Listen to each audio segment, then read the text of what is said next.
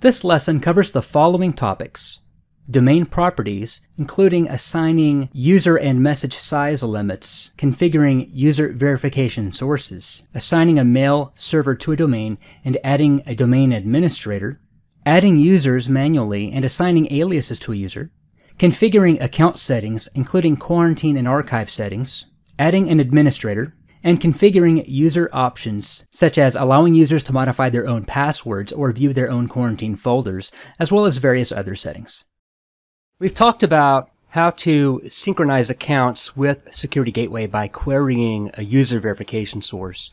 So in this lesson, we're going to talk about how to manage domains and users that have already been added to SecurityGateway. So for this lesson, we're going to start out under the Domains and Users menu, located right up here under the Accounts section from within the Setup Users menu. So we'll click on Domains and Users, and this displays the list of all of the domains that you have in SecurityGateway, along with the number of users assigned to each domain. And then across the top, you have a series of buttons. You can create a new domain, you can edit a domain, you can delete a domain, you can view the users for a selected domain, you can view all of the messaging traffic to and from that domain, you can view the quarantine for that domain, as well as any whitelisted or blacklisted addresses under that domain. And you can also import or export domains to or from a CSV file. If there are any other buttons that are not visible due to, say, for example, the size of the window that you have, you can use this little drop-down arrow here to display any additional options that might be available. And then down here is one of our domains, and then in this particular case, there are 5 users assigned to this domain. So before I go in and I show the characteristics and the features of an existing domain, I'll go in and we'll go ahead and create a new domain. So we'll click on New. And then let's call this domain example.biz. And you've got some options you can configure for this domain. For example, you can limit the number of users assigned to this domain. Simply put in a number in the box here. So for example, if I want to limit this to 50 users, you can place a limit on the size of messaging traffic to and from this domain by using this option here. You can associate this domain with a specific IP address using the options down here. So if you have more than one IP address on the SecurityGateway server and you'd like to assign specific domains to specific IP addresses, you can use the binding feature here. You would simply put in the IP address here, and then here the HELO string. This is basically the string that one mail server sends to another during the SMTP protocol communications when they have their back and forth communication to identify themselves to the other server. So normally that would be something like your host name. That's the typical standard HELO type string. You can also designate an SMTP authentication password if you'd like to add some credentials here that the SecurityGateway can then pass to the mail server, or the users can pass to SecurityGateway to authenticate. And if you have any other domain aliases that you'd like to add, you can place those aliases here, clicking Add after each one. So if we scroll back to the top, we can view the other options for this domain. If we click on the Verification tab, we can assign a user verification source. Remember, we created one of these in a previous lesson. So we can assign a user verification source to this domain. So for example, if you have an Active Directory server that you'd like to use, or an MDaemon server using Minger, or an LDAP source residing on another server, you can use this option here to assign that user verification source to this particular domain. You would simply click on the arrow down here to move it from the Available Sources column to the Selected Sources column. You also have the option of checking this box to not query a user verification source, in which case you would simply manage your users manually. And then if we move on to the Mail Servers tab, these are the mail servers that will be used by this domain. So you would simply pick the mail server that this domain is using, and then select the arrow here to move it from the Available Servers column to the Selected Servers column. Now, if you don't assign a mail server to a domain, so let's say we remove this from the Selected Servers column, then the default mail server will be used. So whenever you're setting up a mail server in SecurityGateway that you're protecting, you do have an option of a checkbox that allows you to designate that particular mail server as a default mail server to be used when mail is to or from a local domain that has not been assigned its own mail server. And then finally, under the Admins tab, you can assign administrators to this particular domain. You can create a new one by clicking the new button. Let's go ahead and save our new domain first. Okay, and then we'll go back in and we'll finish that up. We'll assign an administrator. So we'll go back to the Administrators tab, and then we'll click on New, and we can designate a local user or an external user to be the administrator for this domain. It doesn't matter whether or not they have an email address on the SecurityGateway server. They can be local or external. So if we assign a local user to be the administrator for this domain, we can simply enter in the information in the blanks provided, and then click Save and Close. Now, right now, it doesn't look like it's done anything. So if we close this window out, what we can do, because what we want is we want to be able to see the available administrators that we can choose from. So if we close out and then we go back in to our domain and then go back to the Admins tab, the user that we just assigned, the administrator that we just added, is now there. If we were adding an existing account, let's say, for example, you've already synchronized accounts with this new domain, so accounts have already been imported, then you will see those accounts over here on the left-hand side under Available Administrators, at which point you would then be able to select the account that you'd like to assign administrative rights to, and then select the arrow to move it over to the Selected Administrators column. So now we've got our new domain, and now we can add some users manually to this domain. Of course, if you've got a user verification source assigned to this domain, then those users would be added automatically. But to manually add users, we can click on the Users tab for the designated domain right here, and then we can click on New to create a new user. Let's say, for example, we'll just use user 02.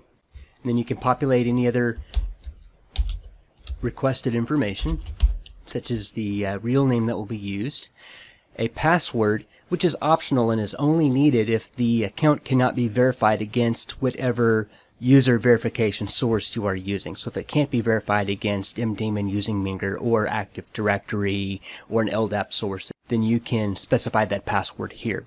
You can also designate this user as an administrator, giving them either global or domain administrator rights. If you grant them domain administrator rights, simply select which domains you would like to give them administrative access to.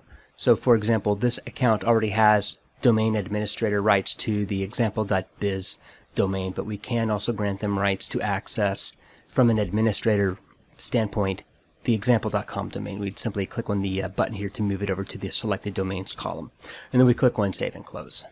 So now we have our second user for this domain, and if we double click on that user, we have some additional options. Across the top, we have the Aliases tab, and this is useful if, for example, SecurityGateway receives an email to or from the local domain for an account that was not previously recognized. It queried the user verification source and created a new account, but it turns out that that new account should have actually been an alias for a particular user. When that happens, if a new account gets created that should have been an alias assigned to a user, you can pull up the account for the user that the alias should belong to and click on the Aliases tab here, and then select which account you would like to merge with the selected user.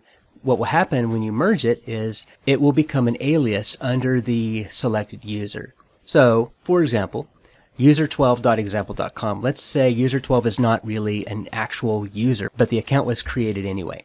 Simply select that account and click on Merge User, and the alias will then be created here. You can also create your own aliases if you'd like by simply adding them in the blank provided and then clicking Add after each one. And then you can click on Save and Close. Other options you have across the top to manage your users: you can click on Edit, which basically does the same thing as double-clicking on an account. You can delete an account. You can view settings for the selected account. For example, if I click on it, these are the settings assigned for this particular user. So you can change the user's password. You can configure quarantine settings for this account. you can either select whether the default quarantine settings for the domain that the account is assigned to will be used, or if you'd like to specify specific quarantine settings for this particular account, and then configure whether quarantine messages are held on the server and how often a quarantine summary email is sent and things like that. So various options you can configure for your account settings, your account defaults. You have some additional options at the bottom, such as whether or not you want to archive messages for the selected account, or automatically whitelist addresses that the account sends mail to, or other exceptions such as not performing anti-spam tests for messages addressed to this account, or exempting the account from the account hijack detection feature, which might be necessary if you have an account that sends a lot of legitimate mail in short periods of time. And then just some other general preferences, such as whether or not to display the statistics graph when logging into SecurityGateway, and then your preferred language here, and then how many items to display per page. So those are your general account settings for your accounts. Just going to back out of that and not make any changes there. But you can also view messages to or from the selected account by clicking the Messages button. And then any quarantine messages will show up under the Quarantine button, and any whitelist or blacklist entries under the whitelist, blacklist buttons. And you can also import or export accounts using the import and export buttons. Now, if you wanted to import accounts, you would do so by importing a CSV file. So you would simply browse to it and import it. So we've covered domains and users. Now let's talk about administrators. So if we click on administrators here, this is where you can add any new administrators that you'd like to add to SecurityGateway. You would simply click on the New button here, and then specify whether the new administrator is a local or external user, and then fill in the blanks provided here. If the new administrator is going to be assigned administrative rights for just one specific domain, you would go down here to the bottom and select the Domain Administrator option, choose which domain you wish to assign administrative rights to for the selected account, select the arrow to move that selected option over to the selected domains column, and then click on Save and Close. And then finally, you can configure various user options. So if we click on User Options right here, for example, under the Accounts section, you have some default levels of access and features that you can grant your users. And notice at the top right-hand corner, and this applies to a lot of other settings in SecurityGateway, you can apply the changes that you make globally or on a per domain basis by selecting the designated domain in the top right-hand corner in the drop-down menu. So, for example, you can choose whether or not to allow users to modify their own passwords, or display the lost password link on the login screen, or to view and manage their own quarantine folders, or modify their own quarantine settings, or to view logs of messages to or from their account, or whether you'd like to allow them to search and view their archived messages. So you've got all of these options here of different permissions that you can grant your users. You also have an option of sending a welcome message to new users, or sending an alert to the global administrators when a new user is created. You can even optionally require a user to accept a terms of use before they can log in. So you would type that information here, check that box, and enter that information here. You can also assign default settings, such as whether or not anti-spam tests are performed for new accounts, and these other options that we discussed previously. If you have selected a specific domain in the top right-hand corner and made changes, then that will show up here under the exceptions. If you happen to be on the global option here, then any domain-specific settings will be visible down here under the exceptions section. So for example, with these options enabled or disabled, this will change what information is available to an end user when they log into SecurityGateway. And let me pull up an example here. So this is an end user who does not have administrative rights. So depending on what options you select here, the end user will see whatever you grant them permissions to here. So for example, view my own quarantine, view my message log, or search my message archive. These are the items that you will be granting the user access to by enabling or disabling those options under the user options screen right here.